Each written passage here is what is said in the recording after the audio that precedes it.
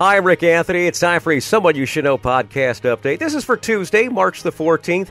Many of us are reminiscing the 60s and 70s and breaking out our old turntables and hooking them back up and breaking out our albums and 45s.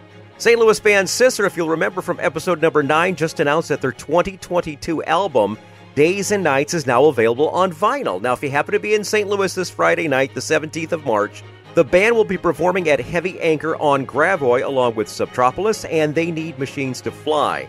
They invite you to swing on by their merch table and purchase a couple copies of it for your family and friends. And if you can't go to St. Louis, you can order it on Bandcamp. I have included the links in the show notes. This has been a Someone You Should Know podcast update. I'm Rick Anthony.